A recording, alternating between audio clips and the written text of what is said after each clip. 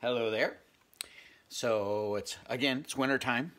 So we're gonna stick with Jan Brett. She likes her snow.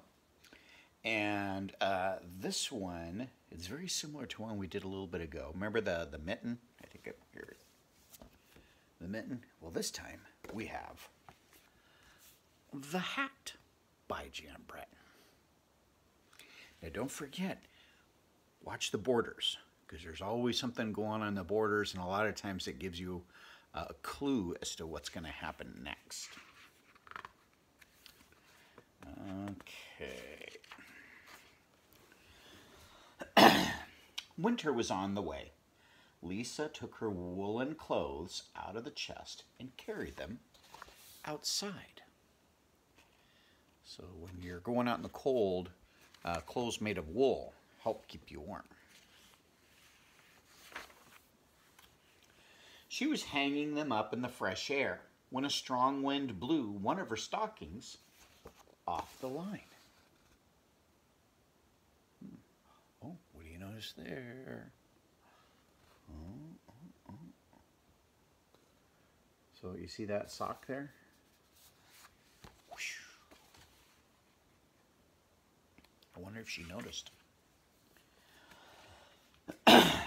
Curious Hedgie found it and poked his nose in. When he pulled it out, the stocking was stuck on his prickles. Oh, how embarrassing, Hedgie thought.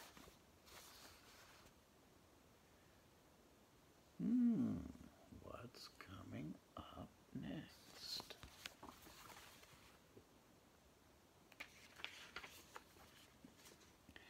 The mother hen came by with her chicks.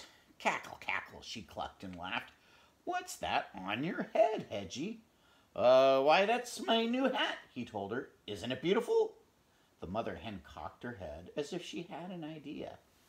Then off she ran. Do you think he really meant it as a hat, or is he just coming up with an excuse? What's next?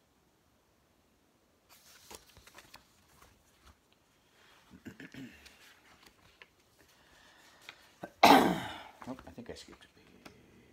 Yep. Oh, almost skipped a page. Hedgie saw the noisy gander looking down at him. Honk, honk, ho, ho, ho, the gander laughed.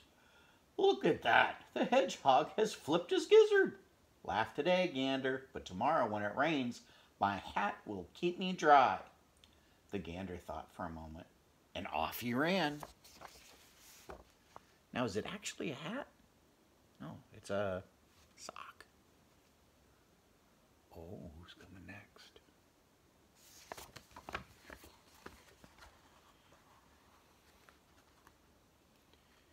I have to be careful when I turn the pages so I don't skip one. The barn cat was watching from a tree as Hedgie tugged at the stocking.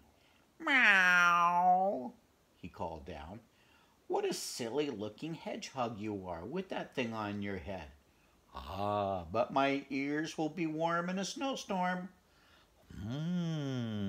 Purred the cat. And off he ran.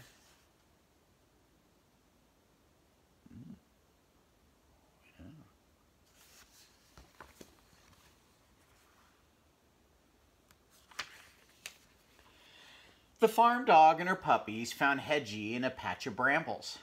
Hedgie, is that a hat you're wearing? How funny you look, she barked, and her puppies yelped and giggled.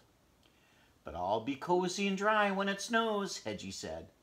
The farm dog's ears perked up, and off she ran. Oh, who's coming next?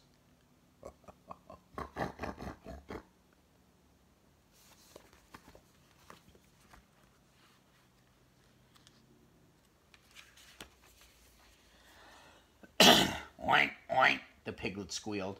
What are you up to, Hedgie? The mama pig asked. Making sure my hat doesn't fall off if an icy wind blows up. I see, said the mama pig. And off she ran.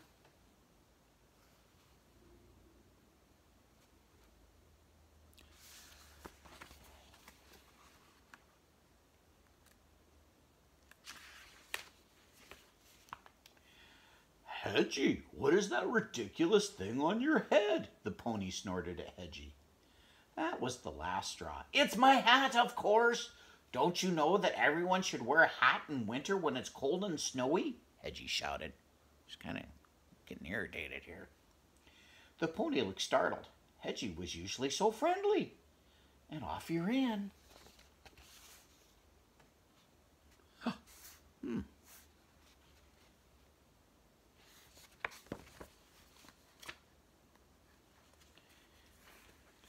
Hedgie just wanted to be alone. He was tired of everyone laughing at him. And with this thing on his head, he wouldn't even fit into his den. Hadn't thought about that.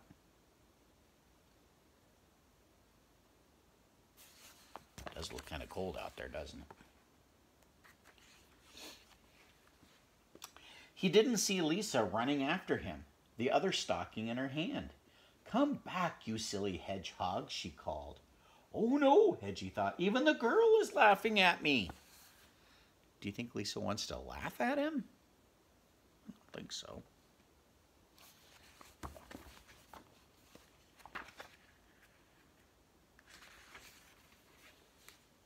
Lisa caught up and pulled her stocking off Hedgie's head. You ridiculous little hedgehog, she laughed. Don't you know that animals don't wear clothes?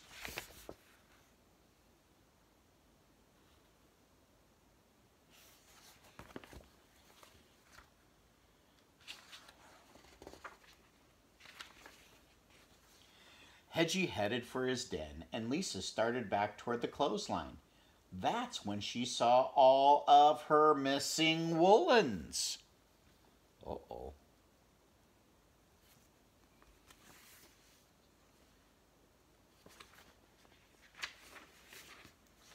The animals had taken them, and each one was thinking, now I am wearing a magnificent hat.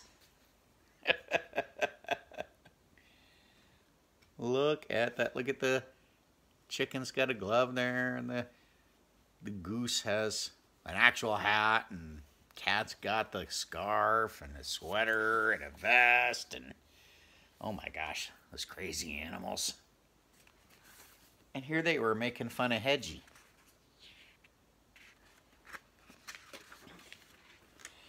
Lisa was still chasing them when Hedgie reached his den.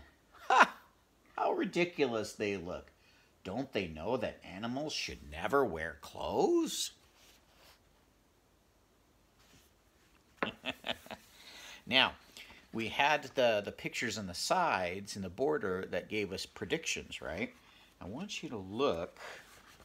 There was also pictures up at the top in the border. And I'm not going to show all of them, but so remember Lisa was hanging her clothes up on the clothesline. So there, you can see all of them, right?